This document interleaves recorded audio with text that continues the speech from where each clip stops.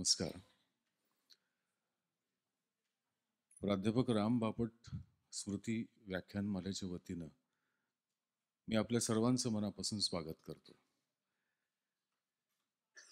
या व्याख्यानमालेमध्ये अगदी मागच्या वर्षापर्यंत श्रीयुत सदानंद मेनन, श्रीयुत गुलाम मोहम्मद शेख, प्राध्यापक शिव विश्वनाथन, प्राध्यापक के सच्चिदानंदन, श्रीयुत टी.एम. कृष्णा आणि प्राची देशपांडे यांनी आपले विचार पुष्प गुंफलेले आहेत. आता या सर्वांचे विचार पुष्प आपण यूट्यूबवरती सुद्धा ऐकू शकतो. आज या व्याख्यानमालेतलं 7वं व्याख्यान इथे होणार आहे आणि हे 7वं पुष्प गुंफणार आहेत प्रसिद्ध तत्वज्ञ प्राध्यापक सुंदर सरुक्काई आणि त्यांच्या व्याख्यानाचा विषय आहे ट्रुथ, पॉलिटिक्स अँड थिएटर, सत्य, राजकारण आणि रंगभूमी. हे भाषण इंग्रजी भाषेतून होणार आहे आणि आजच्या व्याख्यानाच्या अध्यक्षस्थानी असणार आहेत सुप्रसिद्ध ज्येष्ठ विचारवंत प्राध्यापक गोपाळ गुरु. मी आता मकरंद साठे यांना विनंती करतो की त्यांनी प्राध्यापक सुंदर सरुक्काई आणि गोपाळ गुरु यांना मंचावर आमंत्रित करावं.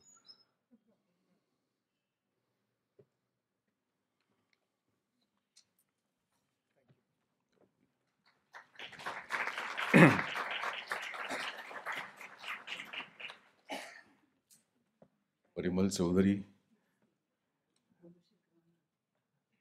प्राज फाउंडेशनच्या संचालिका परिमल चौधरी यांना विनंती करतो की त्यांनी आजच्या पाहुण्यांचं पुष्पगुच्छ देऊन स्वागत करावं.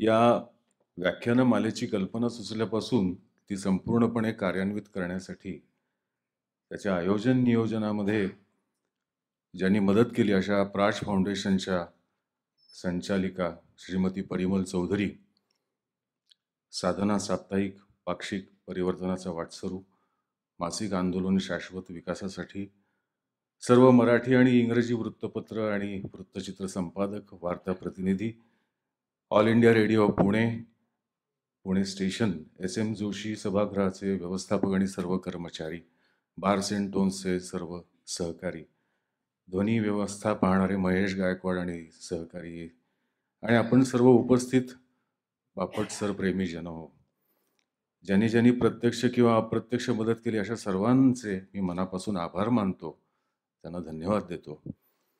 आता मकरंद साठे हे आपल्या प्रमुख पाहुण्यांची आणि अध्यक्षांची ओळख करून देतील, परिचय करून देतील आणि बापट स्मृती व्याख्यानमाला करण्याबाबतची भूमिका ते मांडतील. त्याच्यानंतर सुंदर सरुक्काई यांचं भाषण होईल आणि मग गोपाळ गुरु आपले अध्यक्षीय विचार व्यक्त करतील आणि कार्यक्रम संपेल. आपल्याला प्रेमळ विनंती की आपण मोबाईल फोन आपले स्विच ऑफ करून ठेवावेत. मी मकरंदला विनंती करतो की त्यांनी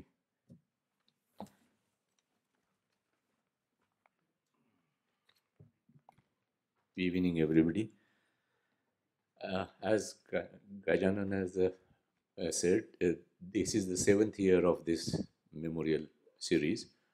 So I won't go into details of why we started it, but there may be some new faces here, young ones. So I would like to talk in 2 minutes about Professor Bapat.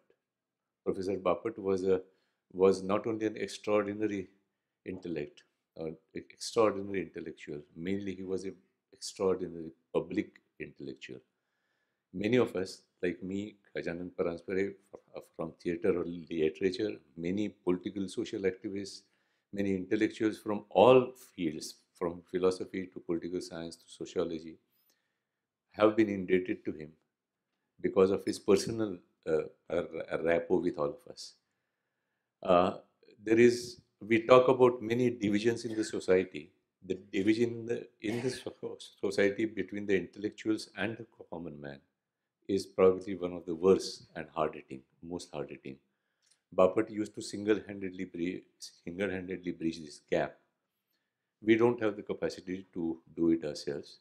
So what we thought was that we'll bring in somebody like Professor Sarukkai, who has a similar width of worldview and depth of knowledge, who is equally importantly a public intellectual to continue Bapat's work.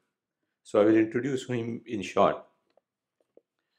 This year we have been lucky to get the well-known philosopher Professor Sundar Sarukkai. His achievements and publications are huge. I'm really giving only the gist of it. Professor Sarukkai studied physics and philosophy and has a PhD from Purdue University, USA. He was a faculty at the National Institute of Advanced Studies from 1994 to 2009, then founder director of the Manipal Center for Philosophy and Humanities from 2012 till 2016, after which he rejoined NIS and was a professor of philosophy till 2019. He is now pursuing his academic and educational interests independently. Professor Sarukkai's work is primarily in the philosophy of natural and social sciences. He has written numerous articles. He is the author of following books: Translating the World, Science and Language, Philosophy of Symmetry, Indian Philosophy and Philosophy of Science, The What is Science, and two books co-authored with our chairperson today, Professor Gopal Guru, The Cracked Mirror and Indian Debate and Experience in Theory, 2012, and most recently Experience, Caste and the Everyday Social. And just as we were talking inside, they are planning a third book, and that would be very interesting indeed. He has been co-chief editor at Springer Handbook of Logical Thought in India. He has also been very active in outreach programs to take philosophy to different communities and places, as well as bringing philosophy to public through his writing in the Hindu.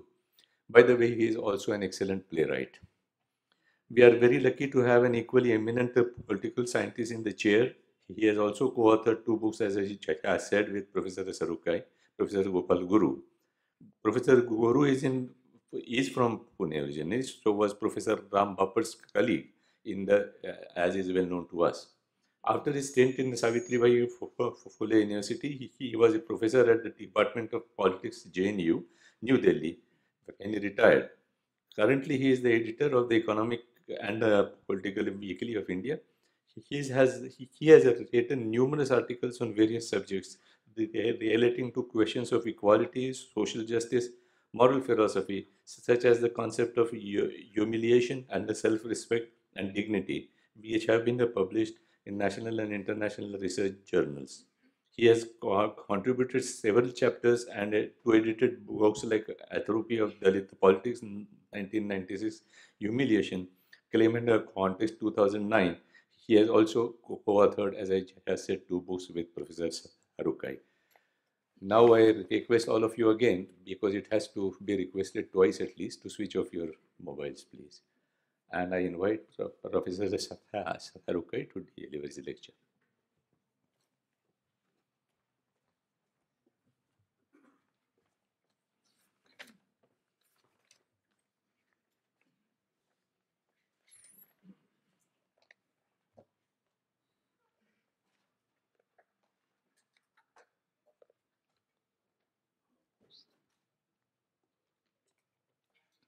Thank you, Sri Makran Sate. It's a great honor and pleasure to be here with all of you. I have had the opportunity to meet Professor Ram Bapat once. I think it was also the time in which Makran Sate and Gopal and others were there. This was at the theatre seminar at Ninasam in Hegodu, which is a very central theatre institute in Karnataka. And more importantly, I have met so many people, people who have been influenced by Professor Bapat in many disciplines. It's not just in political science. And it was always a matter of great pride and curiosity for me, because In today's world in which education is so conflicted, it is really wonderful to see a person like him who was very generous with his intellect, very generous in helping. Helping is not the right word here. In working with a wide variety of people to do the kind of things they were doing. So we've been talking about that, and I think it's a great honor that I'm at this moment at least standing on behalf and talking as a memorial lecture to him.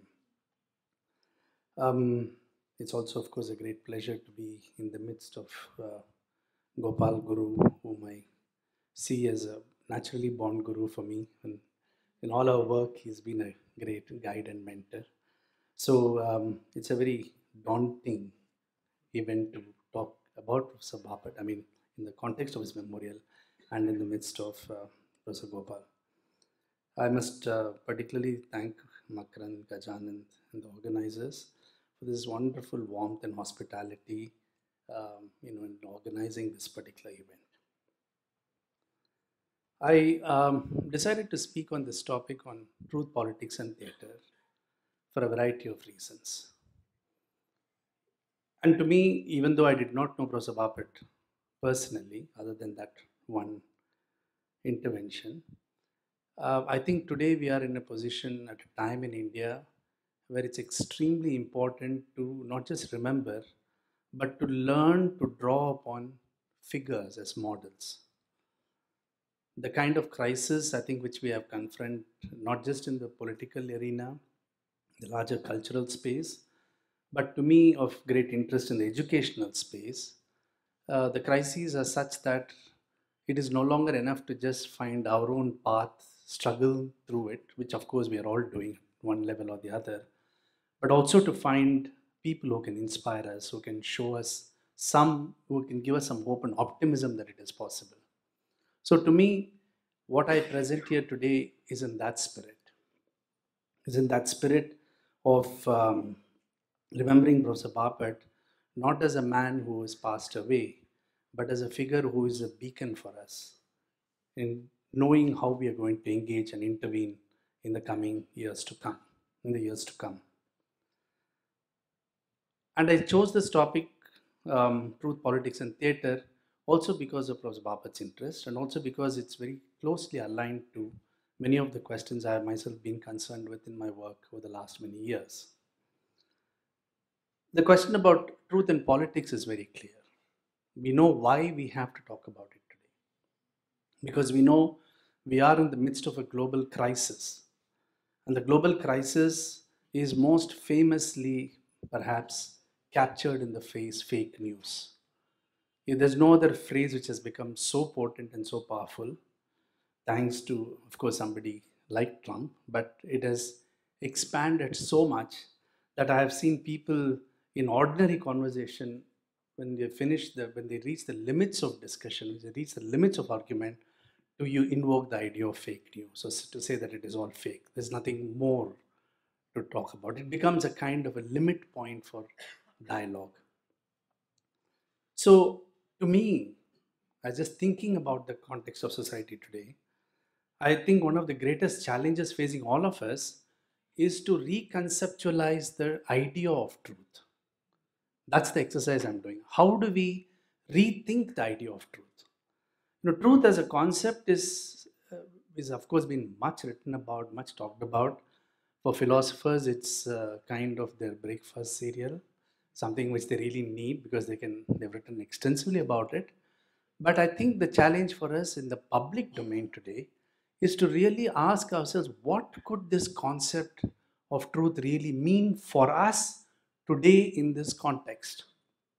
In other words, how can we deploy the idea of truth?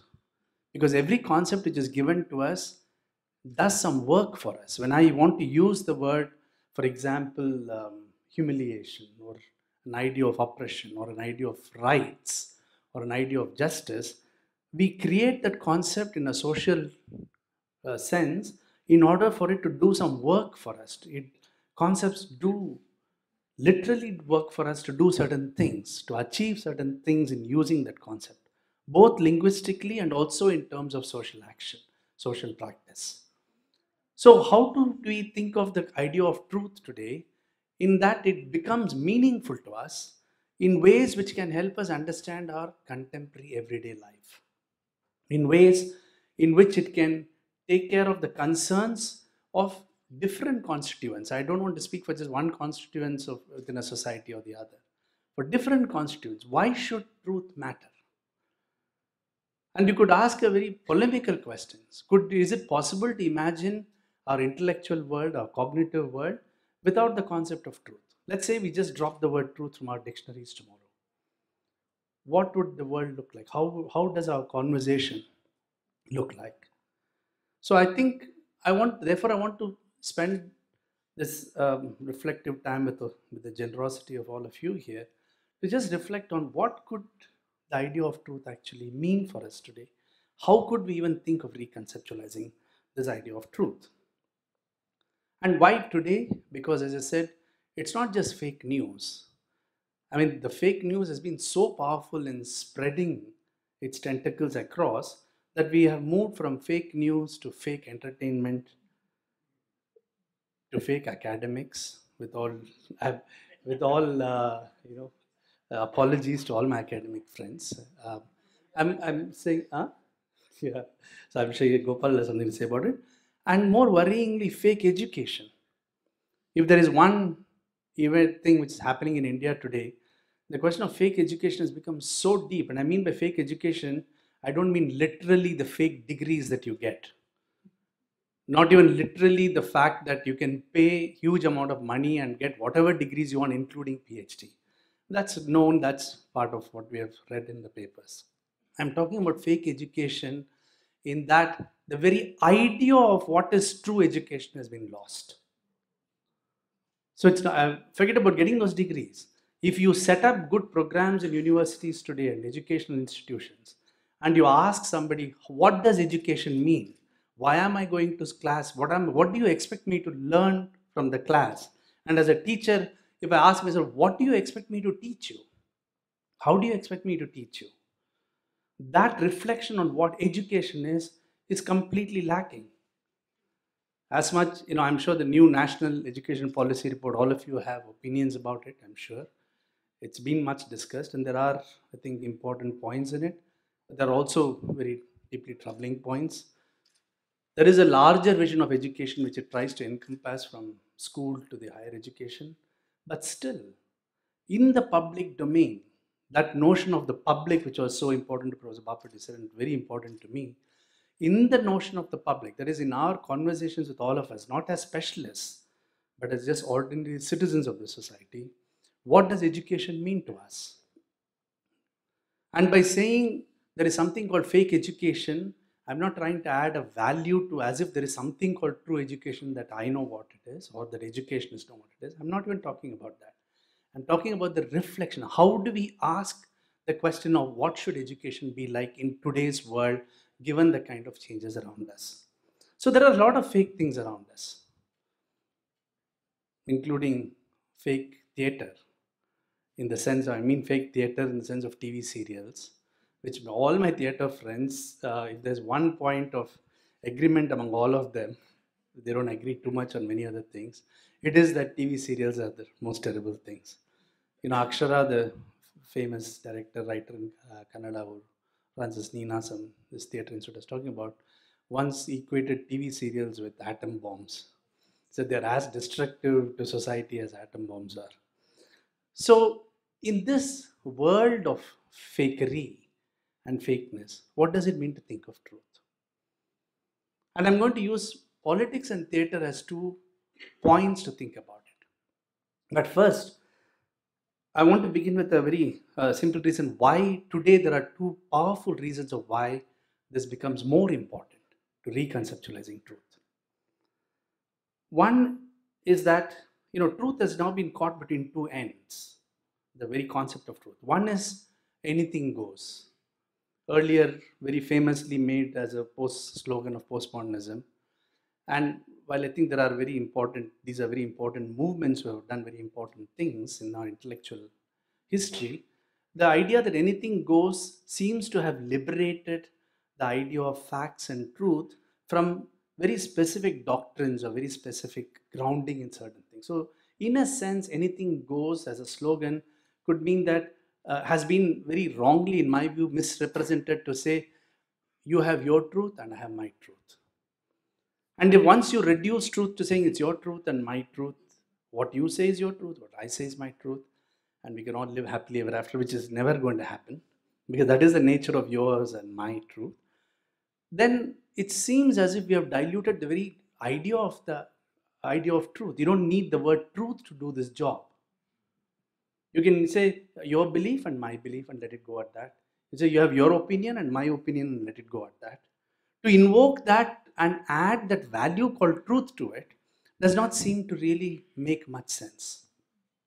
On the other hand, at the other extreme, where truth has been mortgaged to the fight between these two, from anything goes to ideology. Ideology of various kinds, religious, political, social ideologies, which have to struggle with the notions of a truth which is outside their ideology. What do you do with the notion of truth which is outside their ideology? How does the ideology handle it? Just like how does anything goes handle it? And when truth has been mortgaged between these two ends, then how do we rethink this question of truth? And the two important reasons which today's world we need to really rethink it more seriously are these. I'm just using these two as things which concern me. You could add many other points to this. The first is the role of technology. Role of technology in the conceptualization of truth. I'm not talking about role of technology and its impact on society, in just the conceptualization of truth. In other words, how is truth possible in the world in the times of WhatsApp? Just 3 days back, before I left Bangalore, one of my friends, he had come home and he told me, did you see the news about a very well-known Kannada actor who had apparently passed away? And it was in WhatsApp. And in response to that news, and it had already spread enormously, and so this actor posts, he was not dead, and it was just a rumor or whatever. He sends a frantic message saying, I'm not dead. And because he thinks people may not believe him, he takes a video of himself saying, I'm not dead, look, I am alive. But the irony of this, even that is not proof that he's alive. With this kind of technology that we have, there is no proof that we are actually alive. When you are within that medium, you don't need to be, in fact, you don't even need to be that person to say, oh, no, I'm alive, look at me, look at me. It is, and this is just as an example of what's happening to us in this technological world, but if you see the kind of technological modifications of the notion of the real, it is directly correlated to the instability of the concept of truth.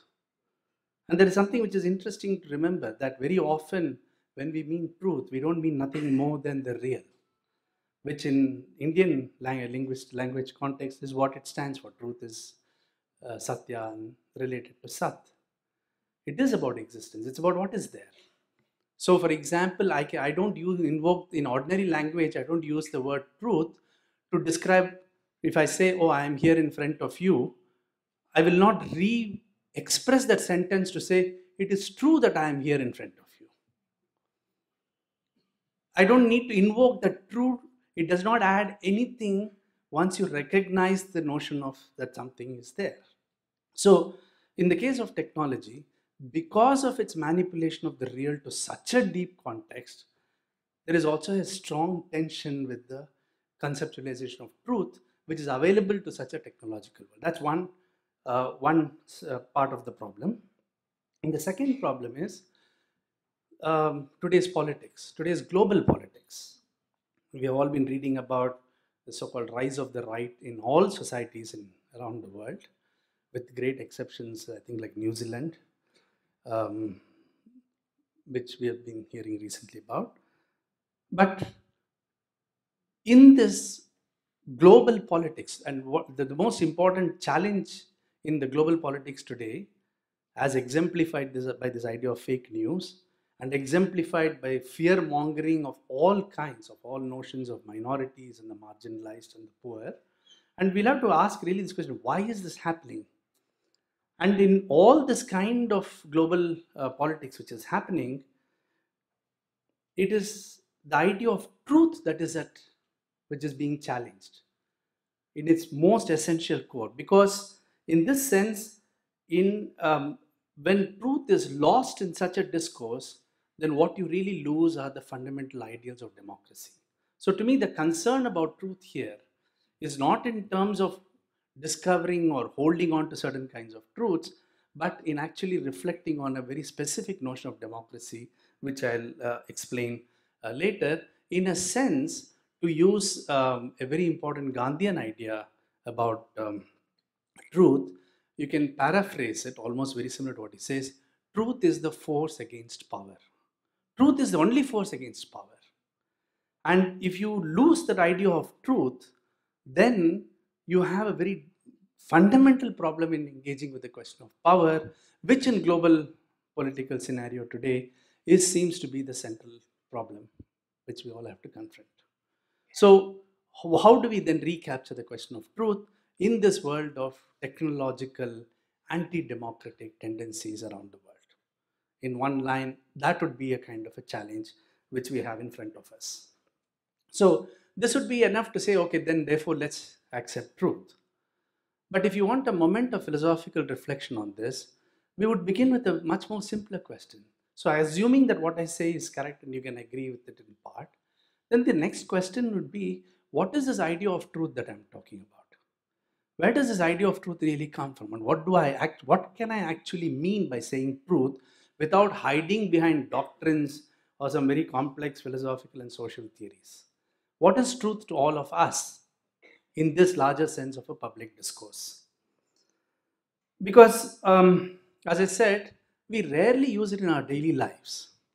If you can really tape yourselves in your everyday life unconsciously and then play it back, you would very rarely use the word truth. But it doesn't mean that truth is not at the back of many of the things we participate in. But truth gets exemplified, it comes to the surface, it gets presenced in certain particular contexts. And in those contexts, you go back to this concept of truth in order to help you understand and deal with those contexts. One of the most important contexts is, for example, so we invoke the concept of truth when there is a sense of doubt. So whenever there is a doubt, whether it could be a very deep doubt whether I'm really standing here or not, or it could be a simple doubt as whether the dish I had for lunch is pitla or zanka, zunkar. I promised myself I wouldn't forget it, but I got confused, pitla or zunkar. Those are doubts. And then when you are in that doubt, you can ask somebody to resolve that doubt. And when you ask somebody to resolve that doubt, you tend to use a concept called truth. You build it like a crutch in order to enable you to answer that particular question. If you have a doubt that a shape in front of me is whether a man or a tree, a very famous example from Indian philosophical traditions, then I could say, well, no, it's true that it's actually a tree and it's not a man, it looks like a man. So, those kind of contexts make you invoke the idea of truth, makes it seem as if it's necessary to have an idea of truth. So I'm giving you this example to say why we need the concept of truth at all before we ask what it is. The second example which you use is when there's disagreement. So doubt is very different from disagreement. Doubt can be personal. It could be individual with yourself. Disagreement is when I'm saying something and somebody says no. And typically when you see that the limits of debate and discussion is going to come and you say, no, it is true, that's what it is. So political debates are characterized by deep disagreements. And the only way in which we can resolve disagreements, or people tend to resolve disagreements, is by invoking an idea of truth, which will then ground one position as against the other. So it allows you to reach a kind of a certainty in disputes, in disagreements between people, and to ground that disagreement and in favor of one person or the other, you invoke a notion of truth. And that is typical. Now, I'm talking about this as our daily, everyday talk. We will tend to use the idea of truth, and you'll say, no, for example, many arguments which will end by something like this, say, no, that is the way it is. And that's all there is to it. There is no more discussion beyond the point when you both hold on to certain notions of truth. And that's, this is an example of where how the question of truth comes about.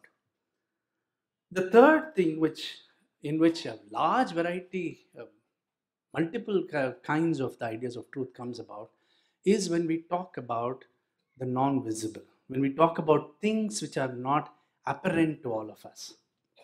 And there it's not, so as I said, when I'm seeing all of you, I might say, oh, I'm seeing all these people in front of me.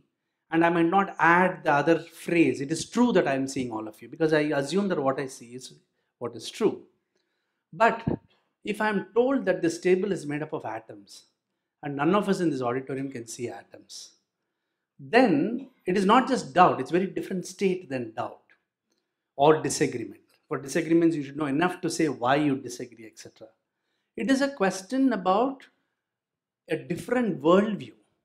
And I'm just giving the example of atoms as one worldview, which is very different, which somebody else sees the world in that particular manner. Let's say the scientific story of how this podium is that this is made up of atoms, which doesn't appear to us in our normal perception. This is no different. This worldview of looking at this thing in a different way is no different from somebody who might look at this from a socio-political context and read it in that sense. They might read it in terms of the laborer who made this, the kind of objects this is made, I mean the kind of wood is being used here, etc. That is their perspective. So different perspectives which are not available to all of us in common are often grounded in the notion of truth. So scientific truth is extremely important because it allows you to give you a grounding for making assertions about something which most of us have no way to participate in. It is not a truth that all of us can say we'll do an experiment and know what it is, or that we'll all agree with what the scientist would say. A notion of truth grounds it in a very deep sense. And we should remember, for example, at least in the philosophical traditions of Greek and the European, that the idea of truth is very deeply indebted to the idea of mathematics.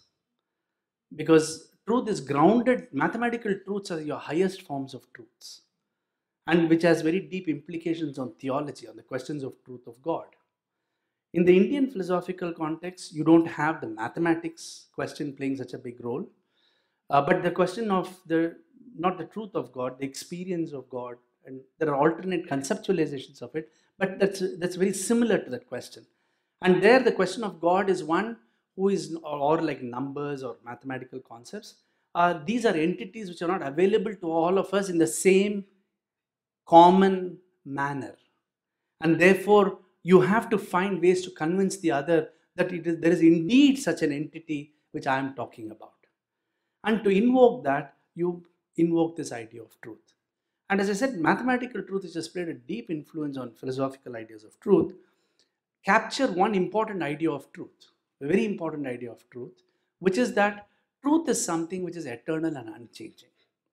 And this is, I think, a very deep philosophical problem which infects traditions which look at truth through mathematics. Because the idea is that if you have 2 + 2 is 4, that's not a statement which is true in 2019 or was true in 1918. It's true, it was always true, and it will always be true. It was true in Africa, and it's true in Australia and Americas as much as it is in Pune. That notion of truth, the power of the truth, comes from this deeply metaphysical love or desire for making sense of eternality and unchangingness. And almost all philosophy is struggling with this question of change. I mean, I view an enormous amount of great philosophical traditions arising from making sense of change. How do you make sense of change? It could be a simple idea of change of an object moving from here to here, or a leaf which is green turning brown.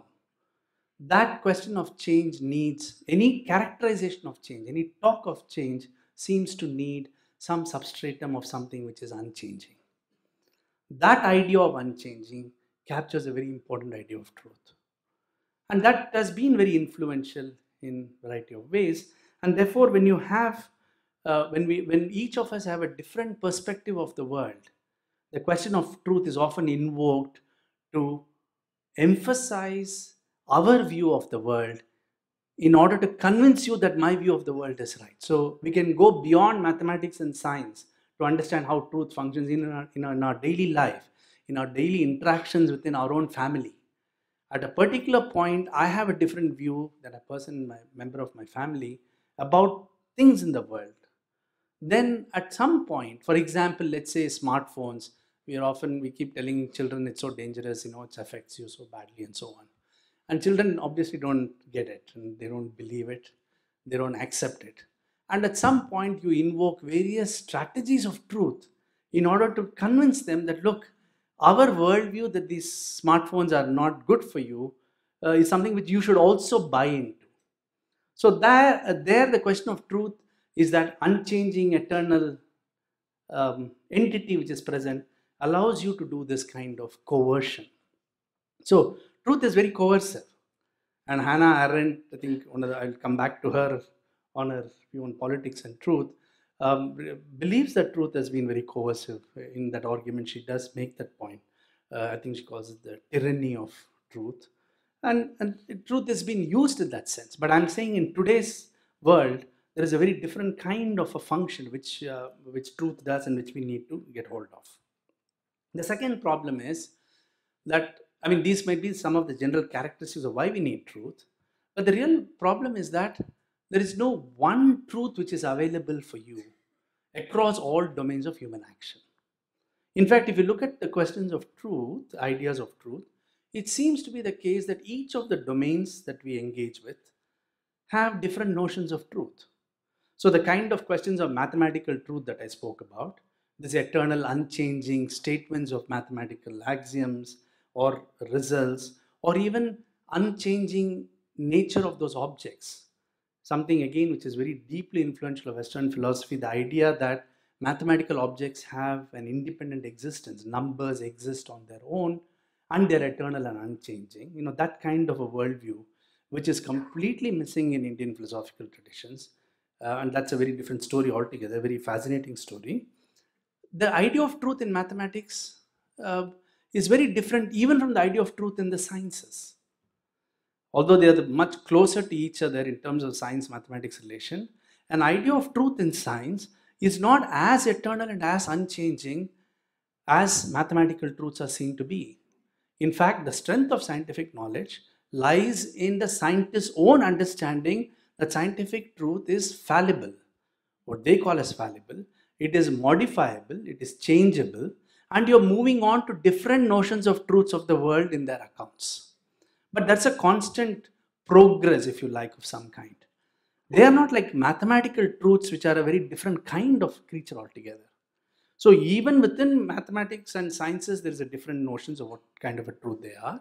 And within sciences, if you come to biology, the kinds of truths within biology, quote unquote truths within biology, are quite fundamentally different from the kind of so-called truths of the physical sciences.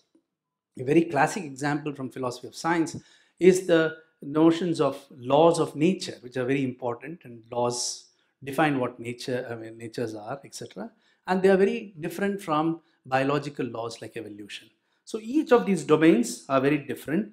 The notion of truth in engineering is very different. Notion of truth in human interaction, notion of truth in philosophy. The kind of questions which philosophy wants to ask is very different. And therefore also the kind of notions of truth that arise in politics and art, which you can therefore anticipate, are quite different.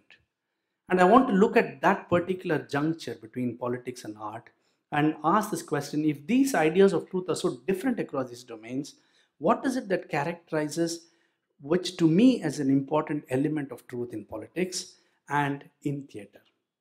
And see what the relationship between them are there. So the final point I'll make before I come to the question of politics is this.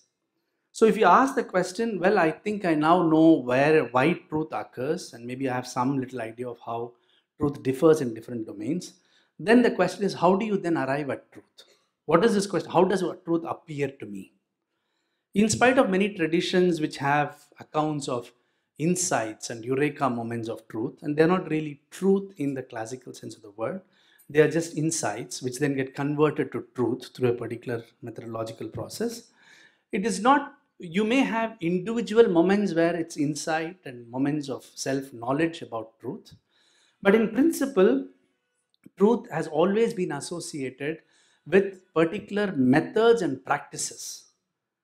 So the notions of method which functions in different disciplines are often methods to get at it. So there are, if I want to get at truth, it's not always obvious in whether it's very deeply personal truths like in, let's say, spiritual experiences, or very common public notions of claims of truth like in any public activity including science.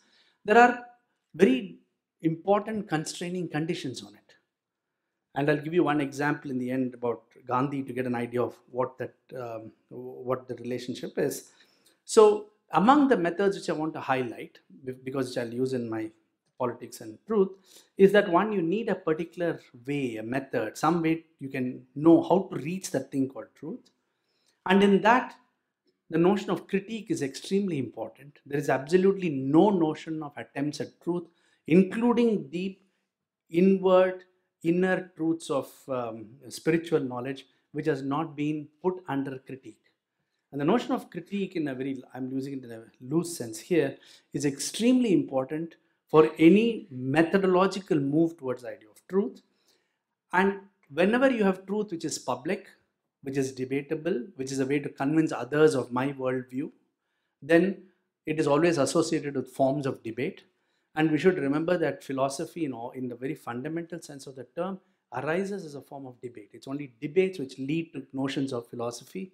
And therefore, when today in India, when there's been such an onslaught against social science and humanities, and particularly philosophy, we often come back to the question of why philosophy is so important for any notion of the public to happen, because philosophy allows you possibilities of public debate, norms of debate, rules of debate. And I think some of the best examples, if you want to see, of the complexity of what debate means, rather than just saying debate is not Arnab Goswami debate.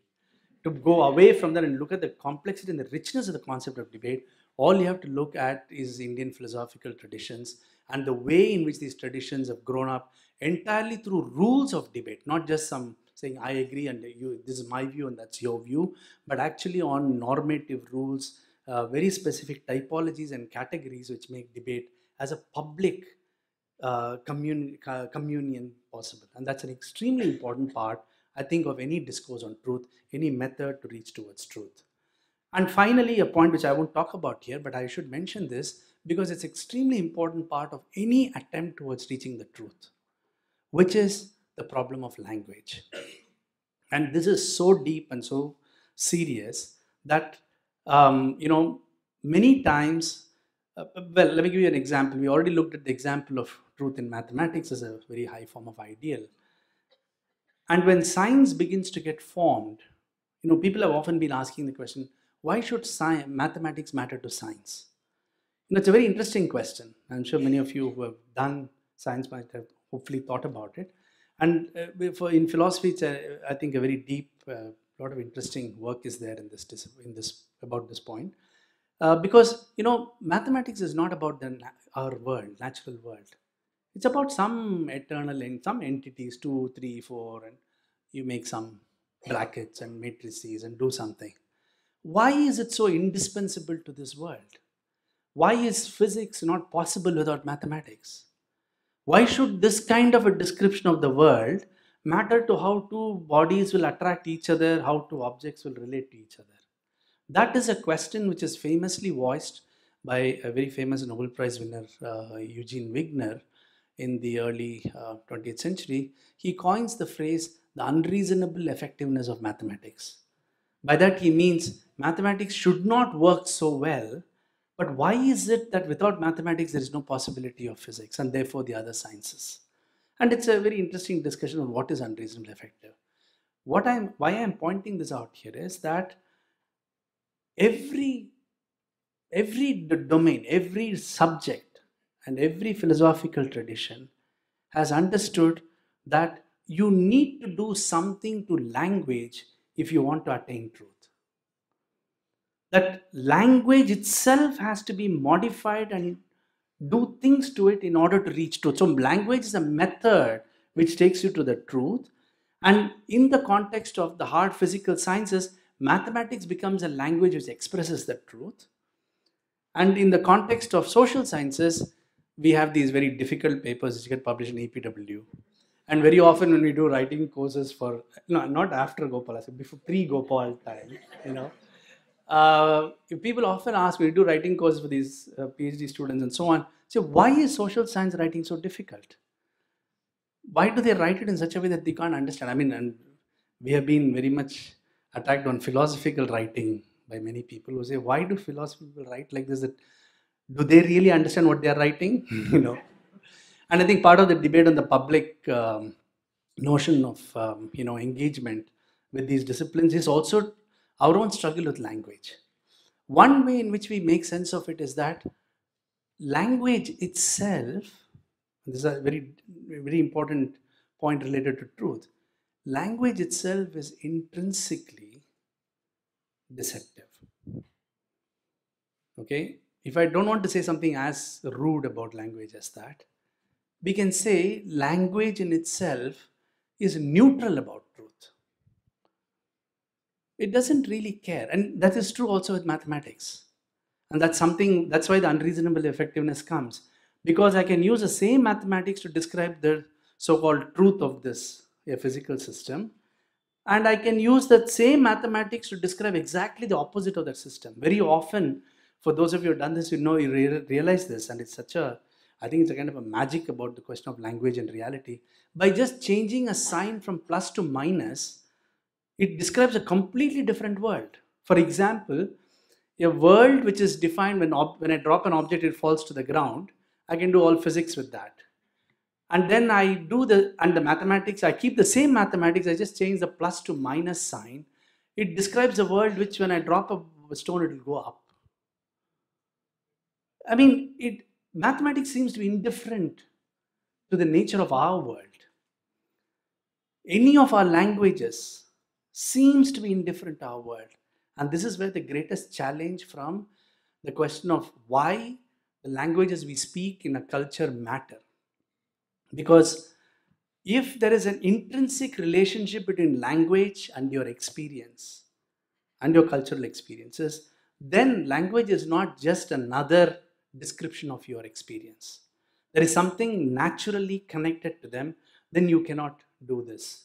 But when we use different languages to talk and describe the world, language is actually quite indifferent, whether you're lying or you're speaking the truth. Language by itself doesn't have the capacity to say, this is truth and I'm showing it to you just because I say it. Okay, there's just one, there's also very wonderful ideas from Indian philosophy of language, particularly the grammarians and Bhartrhari, which will give you a different approach. I think it's fascinating, but I won't go into it here. But I'm just saying that the question of language and its relation to truth is extremely important in this sense. So,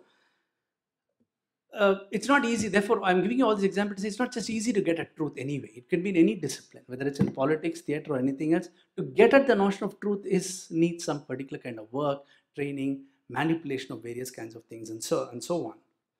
But the biggest problem so far with the idea of truth, which therefore leads to postmodern critiques of truth and sometimes valid critiques, is that because truth has been associated with these kinds of method and competences and skills and so on, they have often been used as a form of control and hegemony. And truth has always had forms of hegemony.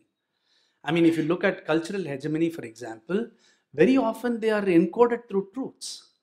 For example, the so-called in today's world, the invocation of shastric support for cultural actions or social actions are nothing but another way of saying the truths encoded in this shastric domain therefore ground these kinds of actions that I do. So there is a problem with the idea in which, and this is in some sense what Hannah Arendt is talking about, the possible tyranny of truth and what it can do. In the context of what I'm going to speak about on politics and democracy, there is a bigger problem. And this bigger problem is, who among us can actually decide whether something is true or not? What do we need as public participants in a society? So-called quote-unquote ordinary citizens. in our everyday world? What is it that we need to have? What capacity do we need to have in order to be able to judge something is true or not? In the case of science, it's very clear. If somebody is telling you that there are things called quarks, and we might say, okay, you say quarks, we'll all accept it, we'll teach our children that, you have textbooks on it, books on it, you give Nobel Prizes for that also. Because none of us it's not a matter of adjudication for the public citizenship. Because we'll say, no, I don't know how you come across, you say you've done all this, you spent billions of dollars to build that machine, and you're all very smart and all that, and we're all only social scientists, so it's okay. So you know what it is and we agree with it. But you don't have a way of adjudicating it. And a large amount of truth in many different domains are like that. So the authority comes because of the inability of the public, a larger notion of a democratic public, who can participate in saying, yeah, this is true, this is not true. For the following reasons, I think it's true and not true. So I'm saying this because I'm saying what I'm going to end with. So I want to say it as a phrase, then come back and show you why I say it. The notions of truth in politics and art are fundamentally different from the ideas of truth in the other domains like philosophy or sciences or mathematics, because there is a space in which the public citizenry has to take a call on the idea of truth. If I hear somebody saying, oh, this is the, which I've been fighting about this for quite some time now, with all this hate politics in the country now, on, let's say, the Muslim growth rate, etc., then you have to have a form of citizenship where we can all be able to talk about it and come to a judgment on it, because everybody is anyway sitting on judgment on it and saying, no, it is true, it is that. And I have no clue what they mean by it is true that it is that.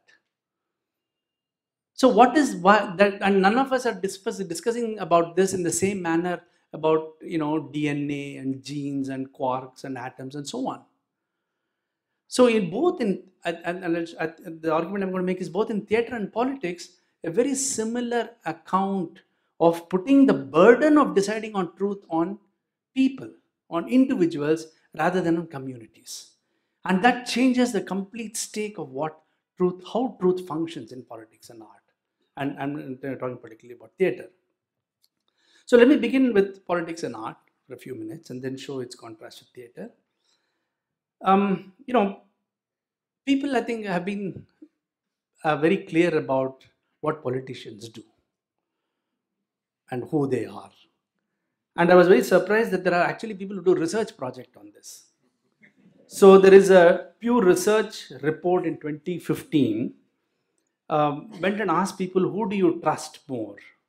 And the lowest percentage were for politicians for honesty. This is, these are global so-called testing people and asking what they think. So lowest percentage of politicians for honesty compared to even business people. And they say they even see market as being more truthful than politicians. And this is international numbers. In another survey in 2012, they did a comparative thing in US, UK and India. And 72% in these three countries agreed that truth is hard to find in politics these days. And when they gave a list of 10, to rank people in terms of being truthful, in all of them, politicians as a group came last. So, for example, in the US, the doctors were first and politicians were last. But very ironically, religious leaders were second there. I don't know why. And lawyers generally come also very low. With due apologies to lawyers here. In the UK, very surprisingly, again, doctors come first. And military is second, politicians are last, and car salesmen particularly have been targeted for second last, least truthful people, which is very true, I think. And in India, doctors again come first, and very surprisingly, journalists come second for being most truthful. I don't know, and after lawyers, which is in 8th position, car salesmen tie with politicians for the least truthful people. So in all these places, there seem to be a very general agreement that, yeah, politicians lie. But what is really the relationship between politics and truth? I mean, is it as simple as that, saying politicians lie? Have we understood what politics is before we understand that politicians lie? That politicians are not doing what we are doing in our daily lives, and whatever it is that they do, what is that relationship to their action of politics to the question of truth and lies? That's the question we should be asking. And a very good entry into this is by this a very important philosopher, which I'm sure many of you have read, Hannah Arendt, who wrote this very powerful report on the Eichmann report, when she reports on this trial against Adolf Eichmann, who killed many of the Jews he was running a concentration camp. And after she wrote the series of reports which the New Yorker published, she was actually quite attacked because she coined a very important phrase called banality of evil. And because she was saying, look, here was this guy who killed tens of thousands of people.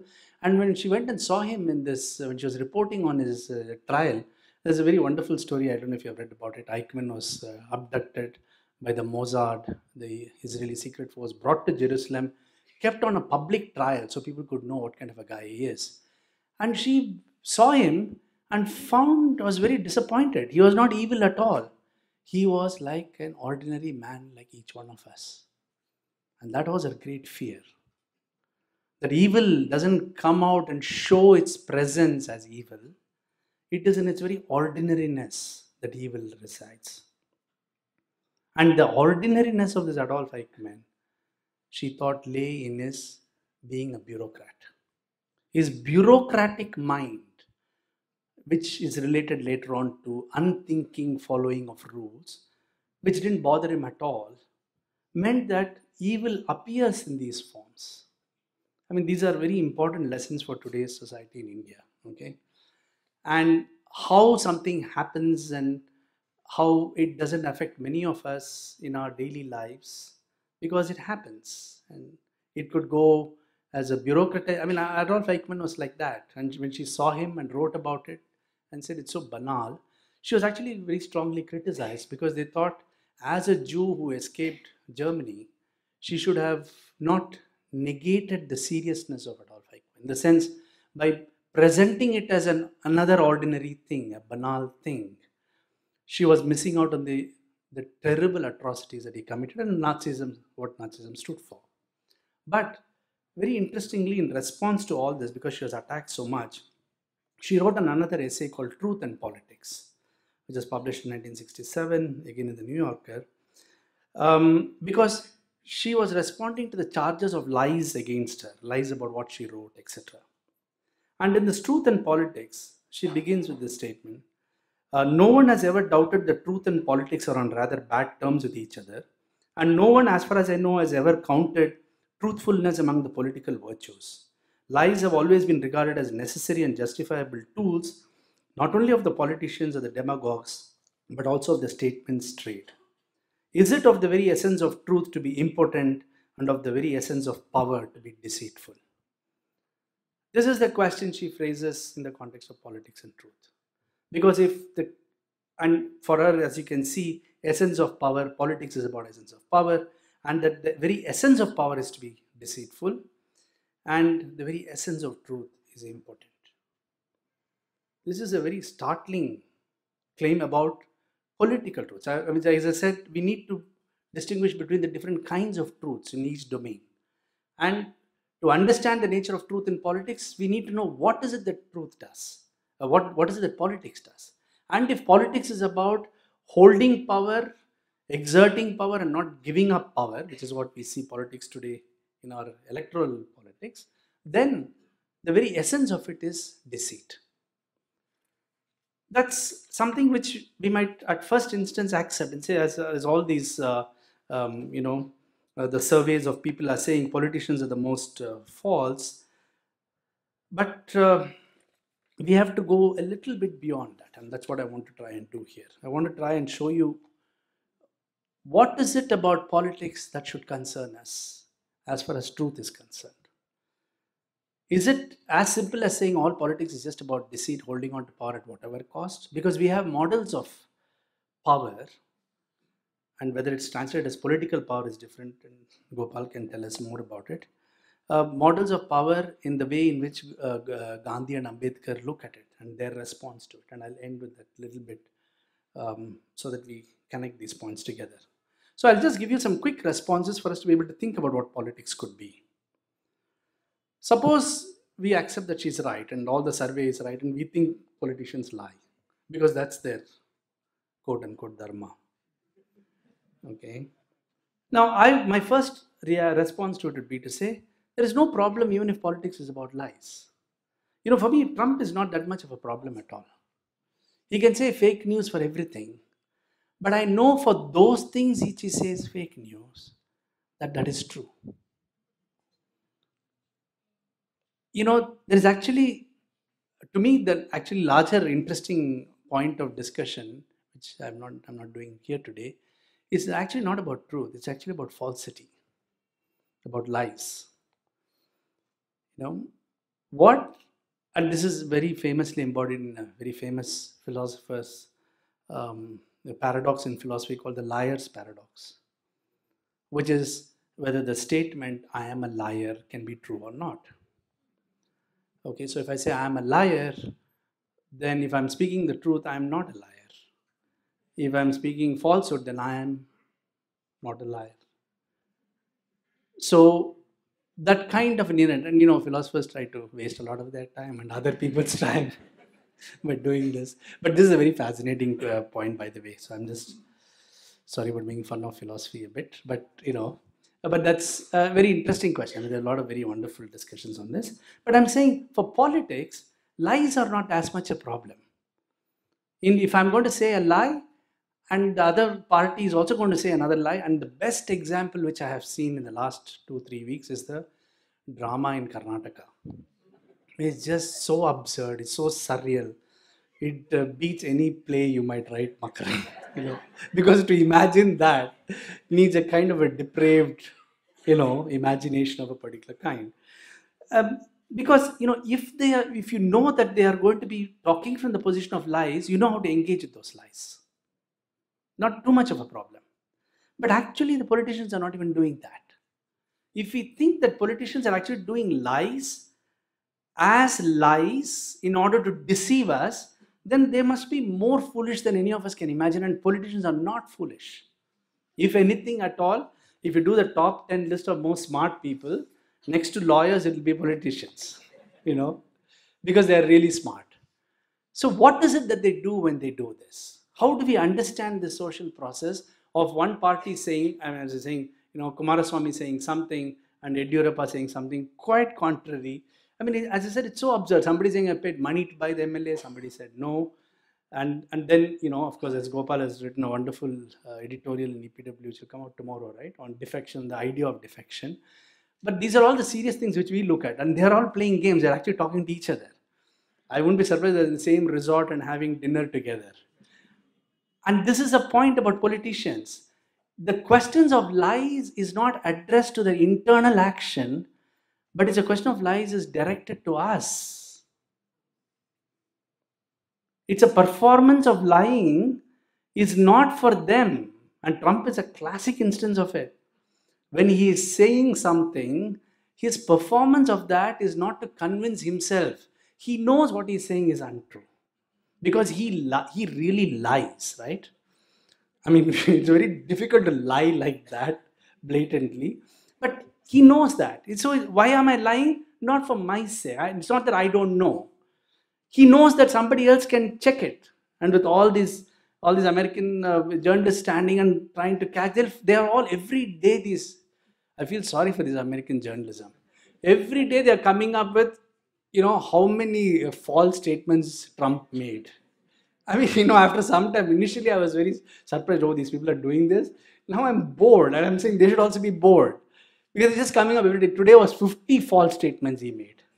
You know, and Trump is looking at it and he's going to be laughing. He's saying, I probably said 70 and today I've only done 50. Lies are not about the question of truth and lies. The performance of lies is something else. It is addressed to us. And that's the function of politics. Which is, It is not about what two scientists are disagreeing with what each one of them is saying about their theory, or two mathematicians are describing, or two social scientists.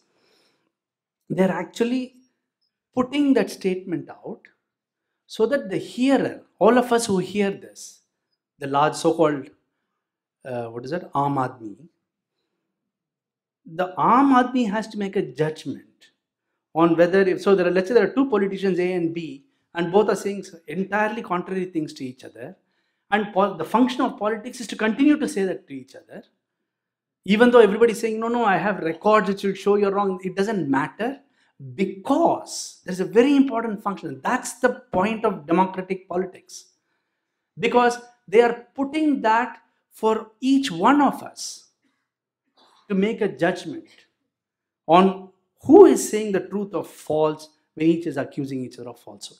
So think of it. Let's flip the way we look at truth and lies in politics. Not worrying about whether they really mean it, whether that's really true or not, but as a kind of a performance in which it says, Kumaraswamy knows very well what he is saying. Part of it is true, part of it is false. Yediyurappa knows that from his context, and I am listening. It's addressed to all of us in the sense potential voters. All of us who are listening to it, and they want us to make the judgment. It's not the way truth is legitimized in any other domain. It's not that two scientists are saying there are quarks and another person saying there are no quarks, and leave it to all of you to decide. Because none of us have the capacity to decide. The public doesn't have the capacity to decide. But the difference is truths in politics, truths as they arise in politics. I'm not talking about political truth. Truths as they arise in politics are meant for negotiation between among us, among all of us sitting in this room. And we have to make a judgment. They are least interested in making a judgment. In science, for example, again, I'm using that as a very important example because the question of truth is so important in science. The scientific community will decide between these two scientists. That's why you have journals which will review it, somebody will publish it, they'll critique it, they'll modify it and do it. Here, the community is us, because we are the ones who make the politicians the politicians. And we have to adjudicate. And how are we going to adjudicate? We decide to switch channels from Times Now to NDTV. That's all we do. We don't have adjudication. You don't like to, sometimes you just can't stand what one party is saying. You don't see them at all. You just say, turn it off and I'm going to watch something else. So this is an extremely important point of politics. I want to come back to it because it's, as I said, the central core of the idea of politics for me. The question of politics is not really about politicians and governance. It's really about each one of us. Democratic politics is about our action. It's not about the action of the people whom we choose to govern.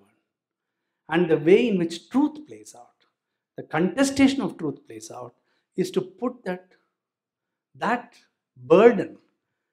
The second way of looking at it is to say, well, politics and truth, well, let's not worry too much about it because politics is not really about truth. It doesn't really care too much about truth.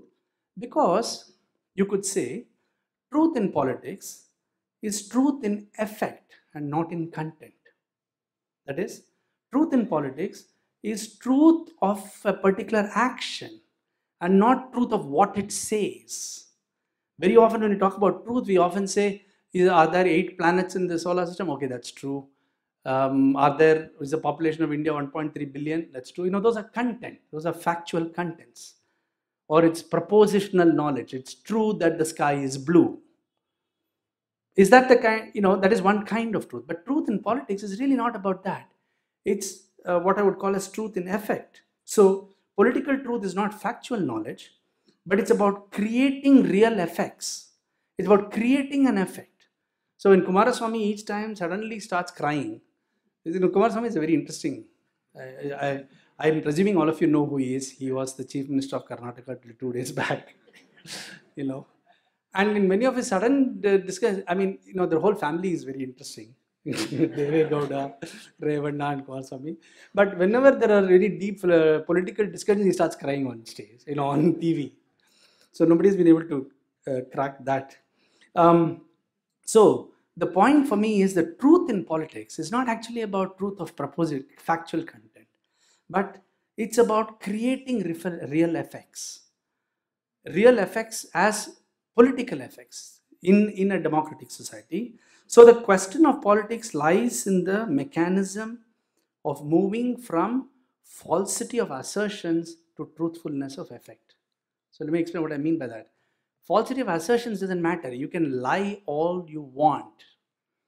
But from that lie, if I can win an election, that if election is a real result which puts me in power. The content, the falsity of the content is quite immaterial when compared to the truthfulness of effect. And this actually has a very deep, implication for how we understand politics properly. Another way of looking at it is to say political truth is like engineering truth. Truth in engineering is actually very interesting. Although it seems so closely aligned to science, there's a fundamental divide between science and engineering, which is in science, the truth you discover in science, the truth in science are those which are discovered about nature.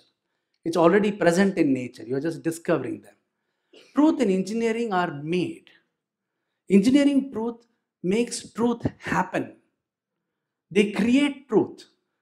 The truth about mobile or cell phones were not available at all till they were built.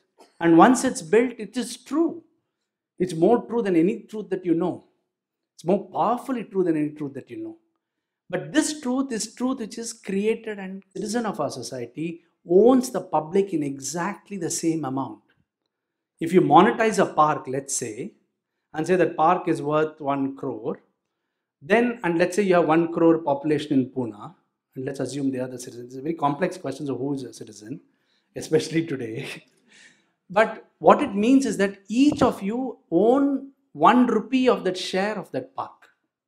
That's the meaning of the public. We own equal rights to the value of anything notion of called as a public. So we have to take care of my 1 rupee.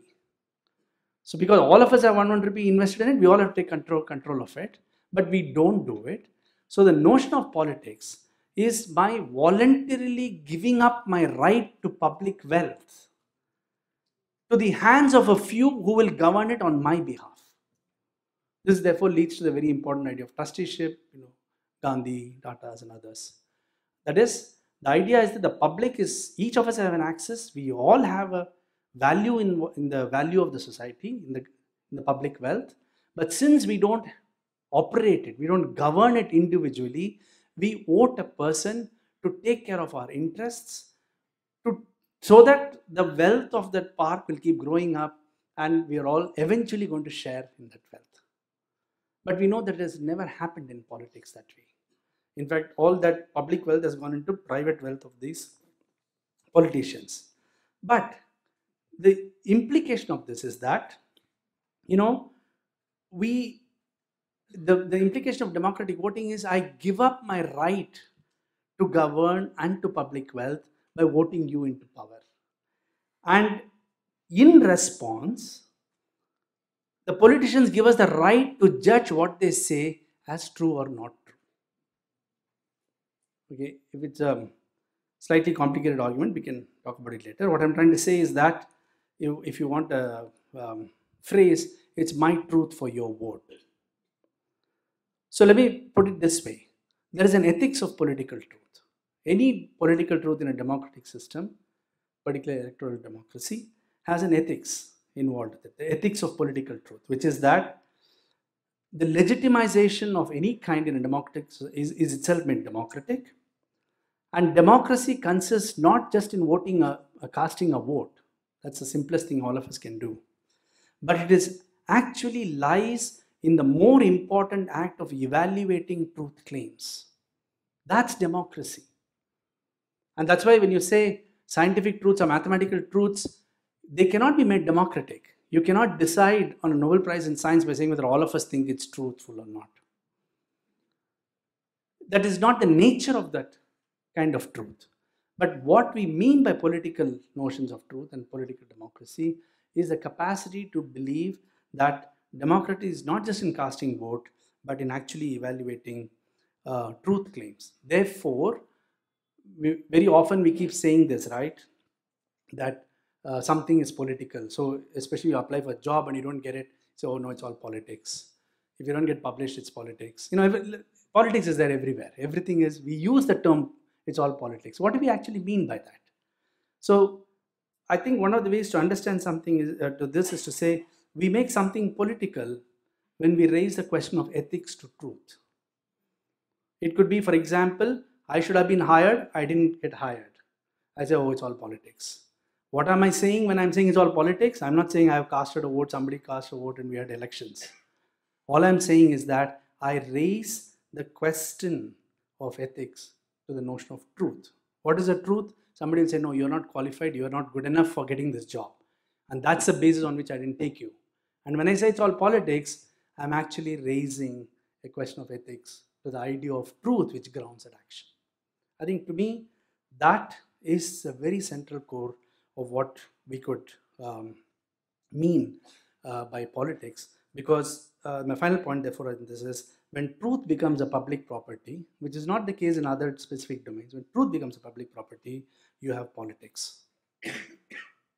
All our discussion on RTI, etc., it's exactly attempt to bring truth into the public. RTI is a classic example, and it's so sad what's happening here. So when you remove truth out of the Agrahara, it becomes politics. That is the way in which the notion of politics and truth function in the most fundamental sense. Okay, so I've given you the different domains, and I've said 2 parts of my talk, and I won't take too long. But it's always dangerous to tell philosophy teachers don't look at clock, because we go on talking. But my last section of this argument is about truth in theatre, and I'm sure there are so many theatre people here, and Makran and others are here, so I won't say too much about it because I'm sure you've all been talking a lot about it. I'll just begin with a very interesting, a very important playwright, Harold Pinter, and his Nobel Prize, he was awarded the Nobel Prize in 2005, and he couldn't go to accept it, and I think he taped or sent his talk. I think this videotaped his talk.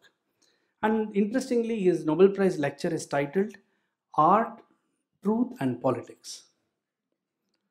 Okay, that lecture, his Nobel acceptance lecture, was basically a rant against the US and their intervention in South America, Middle East, etc. It's a very, very critical attack on US policies. But he begins by saying something very interesting, which I'll read. Quote, the majority of the politicians on the evidence available to us are interested not in truth, but in power and the maintenance of that power that we have seen. To maintain that power, it's essential that people remain in ignorance, and they live in ignorance of the truth, even the truth of their own lives. What surrounds us, therefore, is a vast tapestry of lies upon which we feed. It's very similar to what Hannah Arendt already said, and I'm sure all of us say this, but that's not the interesting point, because after that, his long essay is actually about why truth is so important in theatre. After dismissing this question of truth in politics, saying the politicians are all lies, he wants to recapture the question of truth in theatre by saying, no, there is something true about what I write, and so on. And since it was very complicated, I didn't want to talk about it, because I wanted to give you some other examples which I've engaged with all my theatre engagement on this particular point. Sometime back, a theatre artist, her name is Vidya Hegde. She was trained in Ninasam, and now she works at the community theatre there. Sent me a piece because she was very troubled by some question, and she written in Kannada and sent a very interesting piece on the question of truth in theatre. Okay, and she's in Hegodu, it's a very small village in Karnataka, and they're very active theatre public community. It's not the Ninasam Theatre Institute. So the village people have a troupe and they keep performing and so on. And they're very, very professional about it.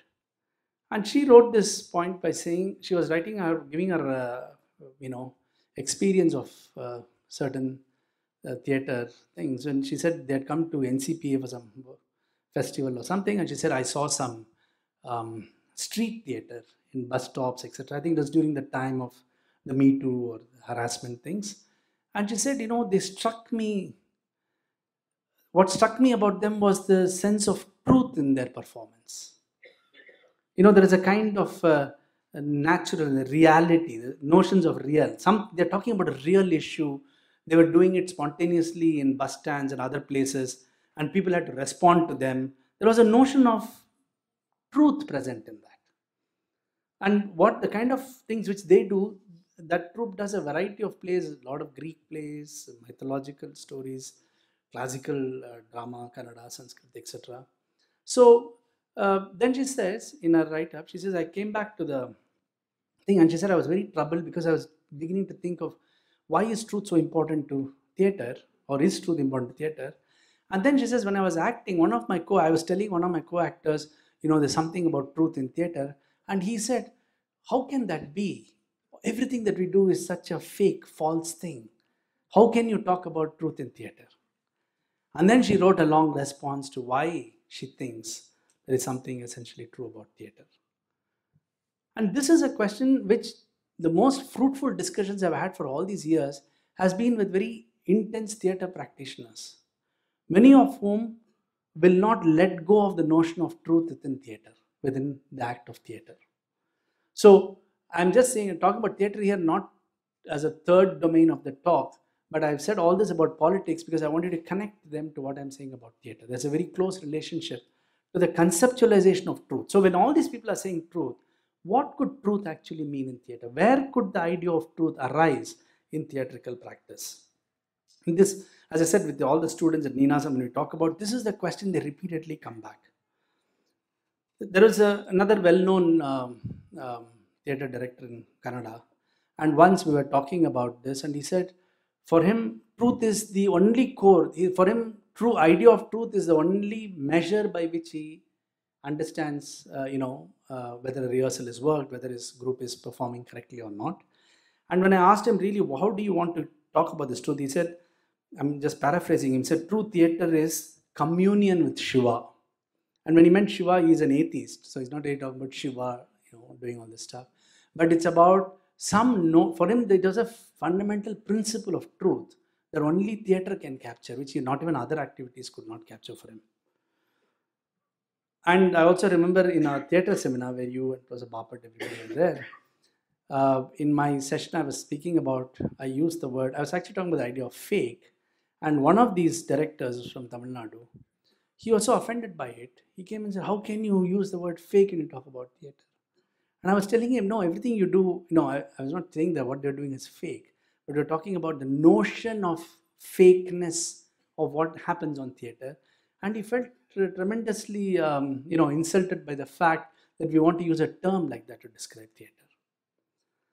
But having said this, and if we are just watching theatre, whether we like it or not, without offending too much theatre practitioners, you can begin with a simple proposition that theatre is actually about falsity. It's about falsity in a very true sense of the word. It is obviously false. It doesn't have to act false. It presents itself as false. It presents itself, and when I think the best examples of using this discussion is using, because in Ninasam there's so much of discussion on this, Rama and Sita, because a lot of Yakshagana performances come and this, etc. And these are very radical performances also. It's not like nice in Ramayana which you see there. All kinds of things happen with Rama and Sita there. So we often use this point. So we know that, for example, when a character comes as Rama on stage, that character is presenting complete falsehood, quote unquote. Let's not add value to falsity here, like wrong, bad, etc. Not even attempt to deceive. It's not an attempt to deceive. It's falsity in presence. Falsity deceives when it is hidden. When I want to deceive you, I tell you it's a lie, I'm trying to do something, manipulate it. Theatre is transparent, and in that sense, it's very innocent. This actor comes and says, I am Rama. And we as viewers are also very innocent and say, oh, you're Rama. And we watch what happens, watching as if it's happening between Rama and Sita. But when it presents itself through falsity, unlike other things, in our lives, we present ourselves through our truth or reality, what we are. And when you present a description of the world, you present it in its thing. And so when Rama comes on stage, and some people try various kinds of alienation techniques, including, I remember one show in which they take a mythological figure and put Nike shoes and commando pants. It utterly failed. People are still seeing there's Rama there. This guy is trying to say, no, I'm not Rama, but I come as Rama on stage and we are all saying, oh, it's Rama. What is that process of theater? What is it about theater that allows this thing to happen? And what has been a great learning experience for me with these theater directors and actors is their very deep engagement with this question. And even as students, when they're getting trained, they're coming, what is it? Why do we actually succeed in what we do even when we try not to do it? That's why I think for me, in a very true sense, even a partly meaningful theater is always successful. It's really difficult to do a really bad theater, which means it's really bad. I mean, if people are just walking out, then you've really done something wrong. But I think there is something about theater which gets it out. But what theater in its falsity, in its appearance falsity, is basically telling you is, the character is saying, I'm not Rama, and yet I am Rama. You go figure it out. I'm not going to answer your questions of truth for you. It's the same as the political move on democracy. You go figure it out. The question of truth in theater is not for me to present, because I'm presenting falsity. I'm telling you I'm Rama, but I'm not Rama. But if that is a dilemma, it's your dilemma, not mine. You have to have a public discourse of truth and engagement of conversation about it in order to answer that question. That's an extreme, to me, theater succeeds because of this. Because it does not pontificate about its own truth. It is not bothered about saying, I'm fake news. In fact, if they say I'm fake news, we'll look at it as if it's true. Our engagement with theater truth is so deep, we have to ask ourselves, not theater. What is it that makes? So some people will say, suspension, will you, all that stuff. I think those are, if they want, there's one way of doing it. To me, what is an interesting question is, if the real Rama comes, then that's no longer theater. It becomes life. You don't want real Rama to come, because then you're not watching theater. You've wasted money buying a ticket. You can watch real Rama for free, and you want him on stage, you better pay for it. That, that flip is extremely important for any idea of theater to be possible. There's a very important lesson from this, and that's the lesson I want to draw from this, which is that false presentation is a necessary condition for attaining truth. Truth and falsity is not a kind of a tension which say, this is true, this is false. The method, one of the very important methods to reach towards truth is through this obviously, self-consciously presentation of falsity as a method to reach at some very fundamental notion of truth, which is present in theater in all forms of ways. The false presentation as condition for truth actually happens in very different ways. I won't say this because it will go on much longer than what I want to do, but it's actually a very important method for truth. So when the unreasonable effectiveness of question mathematics comes, it's actually a rephrasing of this question. Why is it that I need the domain of unreal entities of mathematics in order to get the truth of the physical world? It's a very similar question of language of presentation, of ontology within mathematics and theater, but that's a different story altogether. So the problem is, why does theater want to do this then, in some sense? Okay, I'm saying all this as if I know all this. I'm most probably wrong in all what I'm saying, but I'm just reflecting aloud with all of you on this, because as a public discourse, I want to do that rather than thinking I'm doing some specialized discourse here. Because the problem with the idea of the real and truth, which is contrary to theater, is that once you are in its grip, you cannot see anything else. There's a real problem about the idea of the real. Because truth makes us consent immediately, whereas falsity makes us dissent. We disagree only when you know that something is wrong. When you accept the world of truth, the notions of critique and question is a completely different kind of engagement with it. And therefore, when theater is effective, because it uses falsity as a method. I'll give you another example of the Ninasam story. This one of these performances they did in a small village. They go around in all villages and perform for 1.5 months. They're a professional troupe. In one of the places they were staying, and one of the actors wrote this mail to Akshara, which he then forwarded to me. He writes this actor who plays Rama in one of those places. It's a very radical contemporary reading of it. And he acts they are staying in a small place in this village, and there's an old woman who runs the mess. So he and his co-actors are all eating in that mess. And he says she was like my grandmother, very loving and affectionate towards him. Then the day of the performance came. She came to the performance, and after the performance he goes to eat there. And this is what he writes. He says, she's so angry at me, she doesn't serve me. She's really angry and upset at me. He's gone, he's removed all his, there's not much of, Vesha and all that stuff. Because she knows that boy whom she was serving till yesterday has come back to her for food. She still sees him as Rama, who has done this terrible thing to Sita. So when the Sita's actress comes, she's very nice and takes care of her as if something has happened to her, and she refuses to deal with this guy. And he is writing this in puzzlement and also great joy. He doesn't mind being this, but he says, what is it? I mean, I think if we negate that point by saying, no, people are very foolish, they don't understand, they are, etc., I think we miss a very important part of theatre. Okay. So the crucial point I'm trying to say from this, and I'll just conclude with this in 5 minutes, is this. Truth in theatre is actually a different kind of truth than truth in other domains. One, truth in theatre arises as truth as experience, which is very different from truth as cognition, truth as quote-unquote rationalization, that is making set of arguments coming to a conclusion. Truth as experience. And secondly, a more important point for me, is that it presents truth as action, not truth as what we call as propositional statements, that is factual statements about the world. Truth in theatre is about truth about action, truth as action. And one of the best ways in which we can understand the question of truth as action is through Gandhi. And after Gopal Guru's wonderful piece, which I hope many of you have read in EPW a few years back, 2 years back, is it?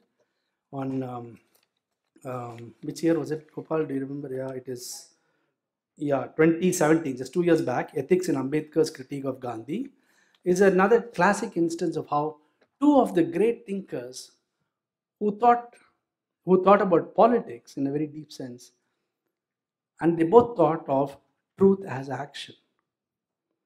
So when you look at the question, so I'm saying, I'll just give you very quickly the example from Gandhi, of course we know well.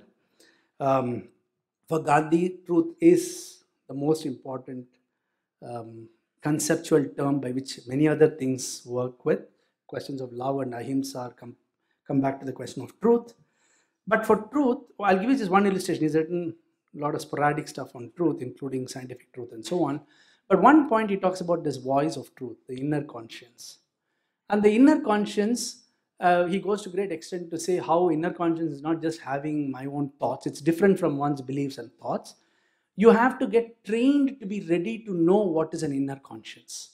That is, the voice of truth does not come. Whatever I hear is not a voice of truth. I may have a lot of terms saying, no, let me go have vada pav today afternoon. That's not a voice of truth. Voice of truth comes as a call to action after certain preparation. And Gandhi being Gandhi, he gives you very tough preparations, including celibacy, absolute humility, chastity, adopt poverty, only speaking truth, and so on. It is that preparation of training yourself to be able to listen to the voice of truth when it speaks to you. And it will speak to each one of us if you are trained enough to hear it. Just like a musician has to be trained enough to hear the correct notes. We have to train ourselves in order to be able to hear the voice of truth within us. Truth is a method, but it is available to us internally. And that truth is not truth for writing a paper and sending it to EPW. That truth is a truth for, sorry, Gopal, it's not about EPW. But we are in such a situation in the country that the only journal in social science as well, one of the most important journals is only EPW, and there are so many people trying to, so many voices in social sciences in the country. Anyway, so the point is, it's not just about getting that inner voice, but truth only comes into being when it is acted upon. That's, I think, a very important, profound principle of the idea of truth. So truth is not about comparing something and saying, oh, that's true, that's false. It's not about saying there are 10 bulbs in this room and not. That's not about the question of truth. The question about truth is its very intrinsic association with action under certain kinds of practice. So conscience leads to an action which is true. And I think this is a really remarkable thing which happens with Ambedkar and Gandhi, that we often associate truth with facts, what we call as propositional knowledge and stuff, right? But Gandhi is associating the word truth to action. And when we talk of action in our normal life, we don't use the word true. We'll say correct or false. Did I do the correct action? Did I correctly do it? If I'm going to play cricket, is the action correct? Did I hit the ball correctly or not? But to incorporate the idea of truth and connect it to action is a very remarkable principle, but it's based on the fact that any path to action, truth is too important to be just reduced to a certain set of statements or rationalizations of various kinds, but it has to be performed in a very important sense. And therefore, the truth as action breaks the difference between belief and action. So I might say all good things about, let's say, gender, but I might all act it. This is a very important problem about ethics, right? And also problem about what a lot of philosophical position on ethics. You might say about all universality and stuff like Kant did, and yet you could have very racist opinions about it. Let's saying the black guys can't think and women can't rationalize, for example, or that one might, we might say I believe in gender equality, and all my actions do exactly the opposite.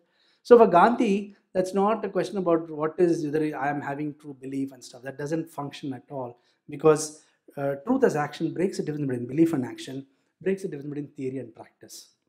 And since that is something very important, so for him, through this, human truth appears and is not found. Like truths happen. That's a very different formulation of what truth is. And this is the truth of politics. And this is also the truth of theater that we find. And there's a very interesting coming together of the notions of truth, the truths happening, the truths being created, and truth as action, which arises in this very interesting political trajectory of Gandhi, and in the way in which we should understand truth in politics, and not reduce truth in politics to just certain kinds of factual propositional truth. It is also the notion of truth in theater. So I just want to end with this Gopal's paper, where when he's talking about Ambedkar and Gandhi, because he says something very close to what I'm saying, I want to read it out.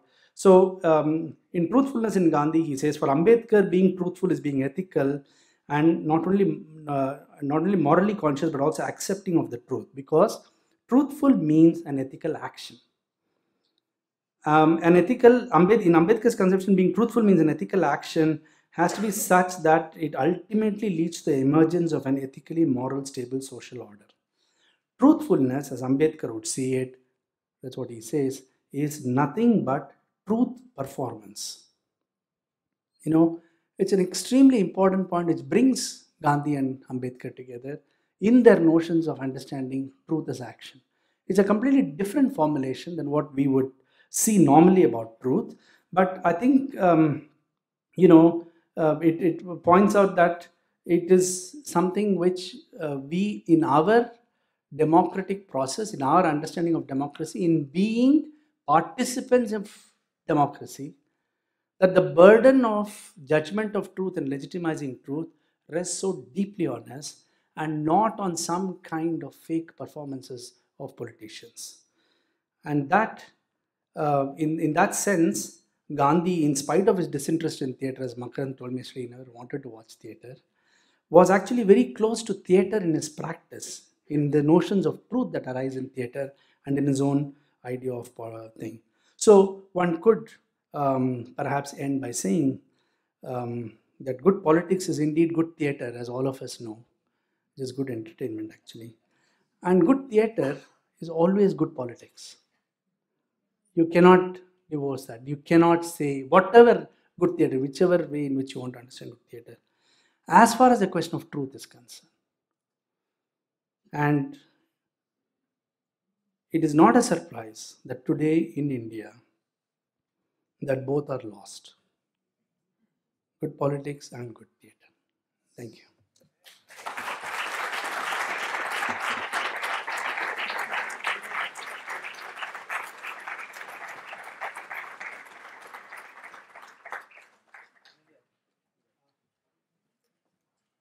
थोड़ा वेळ आहे का? वेळ आहे थोडा? Okay, thank you. मी थोडक्यातच बोलणार आहे. सुरुवातीला आयोजकांचे मी आभार मानतो, कारण बंद केलेली प्रथा तुम्ही पुन्हा सुरू केली. मागच्या वेळेस अध्यक्ष नव्हता, पण यावेळेस तुम्ही अध्यक्ष बसवला तिथे. आणि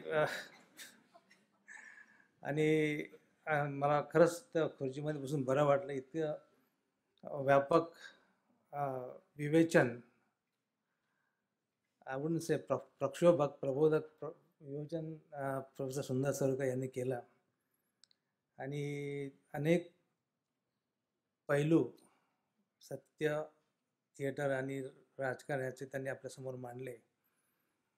यांचा माझा परिचय बराच जुना आहे आणि बरेचसे आम्ही भांडाभांडी करतो. खरं म्हणजे एकमेकाला काळू बाळू, मी काळू तो बाळू असं चाललेलं असतं आमच्या थिएटरच्या. आणि आमचा कलगीतुरासारखा चाललेला असतो.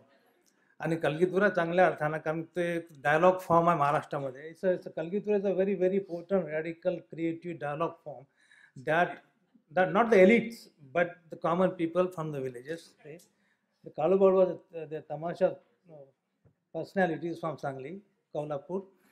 I mean, just in case you are interested in going to Kolhapur, you can just think about it. तर हे सगळं त्यांनी मांडलं आपल्या पुढे आणि सगळ्यावरती कॉमेंट करणं सक्षमपणे एक शक्य नाही आहे. मी आता सतीशकडे बघतो, मी घाबरलोय थोडासा, आता कसं बोलायचं, पण बोलतो. सतीश, माफ करा. तर I'll speak in Marathi for, not that I know much good Marathi. I'm in Pune, so I'm really conscious about it. So अतिशय महत्त्वाचे मुद्दे मांडले. पण आता प्रसंग असा की बापट सरांच्या संदर्भातला कार्यक्रम आहे. मी त्याला स्मृती म्हणणार नाही, त्याला वेगळं नाव आपण देऊया त्याला. कारण स्मृती म्हणजे बापट सारखे मनात असतात, ते आपले विचार जागवत असतात. आणि मी तर त्यांचा कलीग होतो डिपार्टमेंटमध्ये आणि त्यांना फार मी जवळून बघितलं, त्यांचे विचार जवळून बघितले.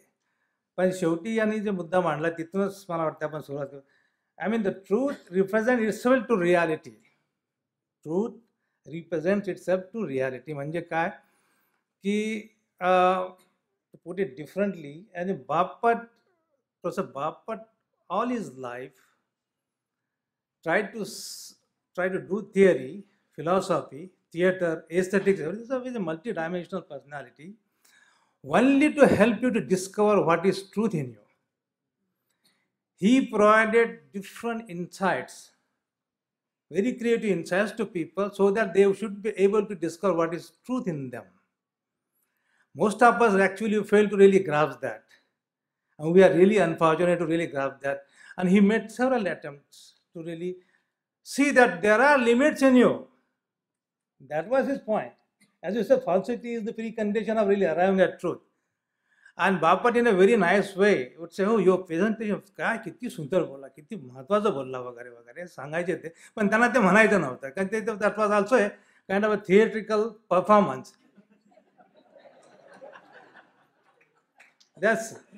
आणि ते आम्हाला सगळ्यांना माहिती होतं, कारण आम्ही बोललो ही वॉज जस्ट वंडरफुल. पण जेव्हा ते प्रेमात पडायचे तेव्हा मग ते वेळेवरती यायचे, वेळ तुम्हाला नक्की द्यायचे बोलायसाठी वगैरे. सो I think that insight he actually would really induce in you to really discover what are your strengths and what are your weaknesses. And he actually built up a tradition of scholars in Maharashtra and in particular, and in India in general. So we should really appreciate, thank, remember Professor Bapat for the intellectual contribution that he has made to really create the generation of scholars who are thinking being. And that is the truth of you being a thinker. पण मुद्दा असा आहे की how to arrive at truth. याने अनेक मुद्दे मांडलेत की doubt आहे, बरेचसे 3-4 पॉईंट्स त्यांनी मांडले. पण आता आपल्याकडं what is the source of truth? Why do you want to really discover truth? What is the starting point, not the end point? What is the starting of really arriving at truth is to be doubtful about it yourself. And this is the Descartes, this is it's a Descartes thing. पण मुद्दा असा आहे आपल्या राजकारणामध्ये आणि fake न्यूजमध्ये आपल्याला माहितीच नाही आपल्यामध्ये डाऊट आहे की नाही. We are actually lost the capacity to doubt ourselves. असं झालेलं आहे. आणि there is a highway, express highway. मला माहिती आहे कुठं जायचं आहे, अयोध्येला जायचं आहे, मला माहिती आहे कुठं जायचं आहे. त्यामुळे I'm really I know the truth very well. It is actually false because it doesn't really cover the uh, reality which is universal in term. तर ते आपल्याला माहिती आहे की we are failing to create the sense of doubt among the students, for example, among the scholars, for example, among the young people. त्यांना प्रश्न पडत नाही आहेत. They are not at the cross रोडच नाही आहे. सगळे असे क्रॉस रोडला येऊन पडला तर कुठं जायचं असा मुद्दा येतो ना, मग विचार करायला लागतं. म्हणजे इन a very bad हायडेगरियन what is thinking we all माहिती नाही आपल्याला कुठे जायचं. तो प्रश्न आपल्याला पडत नाही. आपल्याला माहिती आहे कुठे जायचंय, कोणाला हाणायचं आहे, कोणाला हेट करायचं आपल्याला पक्का माहिती आहे. त्यामुळं truth has a very little chance to survive. And actually, I agree with your last comment. Very depressing situation in our country. So there's no space for doubt. That space has completely, radically eliminated the possibility of being truthful. And I should repeat, with your permission, that how to arrive at truth is to actually become truthful. Becoming truthful is to really chalk out a definite way to reach the truth. And again, this Gandhi-Ambedkar debate is very important, that Gandhi you will always see not asking for any evidence to Ambedkar about untouchability. माहिती होतं त्यांना बाबासाहेब आंबेडकरांना अस्पृश्यता आहे की नाही याच्याबद्दल प्रश्न विचारणं हे चुकीचं गांधींना समजलं होतं. He was very truthful to not to ask this question this person who was actually the victim of this untouchability. And Gandhi's truth was that he had this capacity to become small. Unlike politicians today, मोठमोठे poster लावतात, cutouts लावतात, म्हणजे it's all fake. फेकच आहे ना हे. You are एलिव्हेटिंग your image which is not true. गांधींचं truth होतं की he had this capacity to become small, even to zero. That zero had so much power. So this is one way of looking at. I mean, truthfulness is very important. आणि ते आपण करत नाही. आपण evidence मागतो. इन prepositional truth you actually ask for evidence. And I mean, your philosopher Sadaనంद Moore is sitting here, but I can always मी जे गुस्ताखी करतो की बोलतोय मी आता फिलॉसॉफीवरती सुद्धा. तर ते एव्हिडन्स मागतो आपण. कुठे रेफरन्स दाखवा, किती कोट केलेलं दाखवा. आणि अलीकडे तो एक लेख लिहिला की आपलं ट्रूथ जे आहे ते आपल्याला पासवर्ड लागतो, त्यातनं सिद्ध होतं. सम of the big इंटेलेक्च्युअल्स have become password. त्यांचा पासवर्ड वापरल्याशिवाय आपलं फाईलच उघडत नाही का. तर ते अशा या विरोधाभासामध्ये, फॉल्सिटीमध्ये आपण अडकलेलो आहोत. आणि त्यामुळे ट्रूथकडे जाण्याची शक्यता फारच धुसर झालेली आहे. तर आपण सगळे therefore I am saying I don't. आता हॉलमध्ये आपण सगळे बसलेलो, पण आपल्याला इंटरलोक्युटर नाही आहे. कोणाशी संवाद करायचा, तो संवाद करणारा मनुष्यच गायब झाला आहे. आपण आपसातच संवाद करतोय. रॅडिकल्स इंटरनेटवरती एकमेकांना आपले पिटिशन्स पाठवत असतात. हो, I have just done it, okay, tick mark करून मोकळं. हे आपण किती स्वतःला डिसिव्ह करतोय. We are actually डिसिव्हिंग ourselves bye actually performing that you are actually a social activist on internet. And this is fake. This is really fake. आणि actually आपल्याला हे सुद्धा कळत नाही आहे की आपली लँग्वेज इतकी बदलली. आता पहिल्यांदा आम्ही आमच्याकडे असे शब्द यायचे, आमच्या कानावरती पडायचे, ठगरी इन पॉलिटिकल थिअरी. पॉलिटिकल थिअरीमध्ये मोठमोठे ठग्स बसलेत, एकमेकाचं चोरतात, हाणामारी करतात, वाटमारी करतात, आयडियाज पळवतात. ठगरी आहे. पण फ्रॉम ठगरी टू फेकरी हे जास्त गंभीर आहे आता. आणि आपलं पुरेसं लक्ष त्याच्याकडे नाही आहे. म्हणजे as a very very sensitive teacher I would feel sad about it. Why this transition on which is actually going in a very very very digressional depression way, and how to arrest it is a big problem, and I don't know. दुसरा मुद्द्याने जो मांडला तो आपण लक्षात घेतोय तो असा की सत्य कुठे आहे, म्हणजे ग्रंथात आहे, ग्रंथातल्या कंटेंटमध्ये आहे की त्याच्या परिणामामध्ये आहे. आणि हे थिएटरमध्ये आपल्याला दिसतं ना. आम्ही अनेकदा डिबेट्स केल्यात. मला फारसं नॉलेज नाही आहे, पण मी सतीच्या क्लासमध्ये बसेल वगैरे. याचं एक उदाहरण असं आहे, थिएटरमध्ये दिसतं आपल्याला ताबडतोब, पण खरं तुम्हाला परिणामातनं सत्य जर शोधायचं असेल आणि त्याला जर सामोरं जायचं असेल तर आपल्याला आत्मचरित्र वाचायला लागतील. 2 उदाहरणं देतो मी.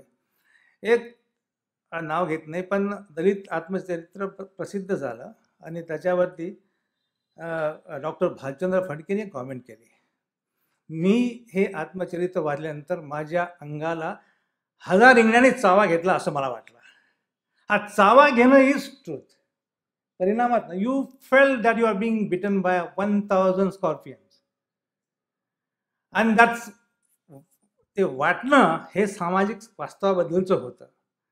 सो that truth is not individualized, it is actually abstracted from the social practice of untouchability a Dalit autobiographer is facing.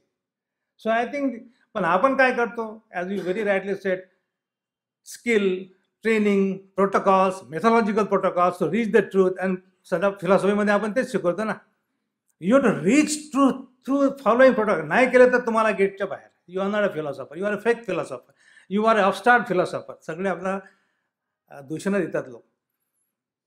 पण हे या आत्मचरित्रात आपल्याला ते सगळं दिसतंय की आपल्याला ते तिथपर्यंत पोहोचता येतं, जाता येतं. आणि हे जे ट्रेनिंग तुम्ही म्हणा, you said that it becomes a टिरॅनी, it becomes a monopoly.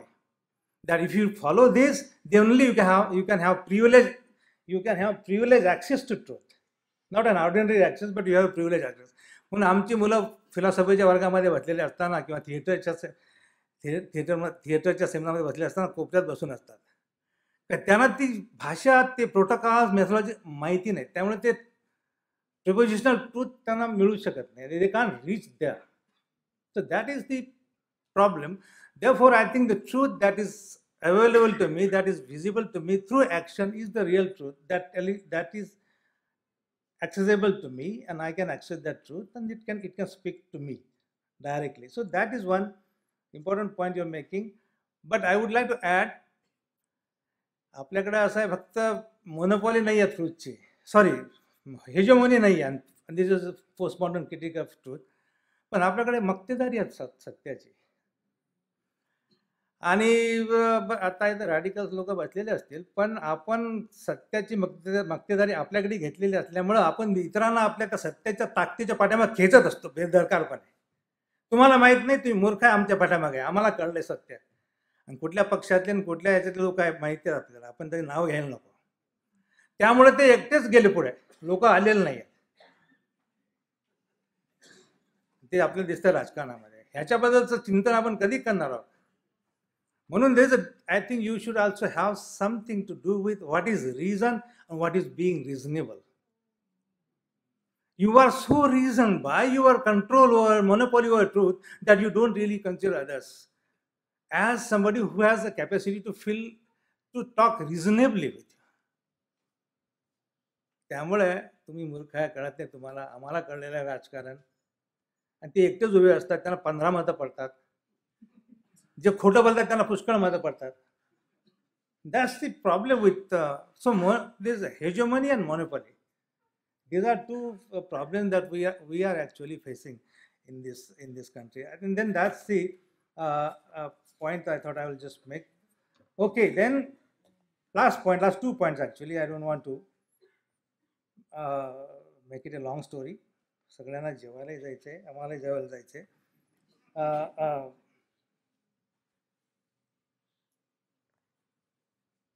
You also made this point. There's a performance of lies, and that lies is the constitutive condition of truth. त्याच्याशिवाय होत नाही. You can't really reach truth. You can't even imagine truth. But lies, you have to have some kind of a special handle, and politicians do have that special handle to construct you into performative lies. And that's why theater, and as you said, the theater and performative lies come together. आपल्याला खोटं वागायची, असत्य वागायची training घ्यायला लागते. आणि politicians ते घेतात training. म्हणजे सगळेच पॉलिटिशियन नाही म्हणत, पण काही पॉलिटिशियन चांगले आहेत. Let us not blame everybody in totality. Unless you construct somebody into a perpetual state of lies, you actually cannot really establish your control over power and over society or sensibility.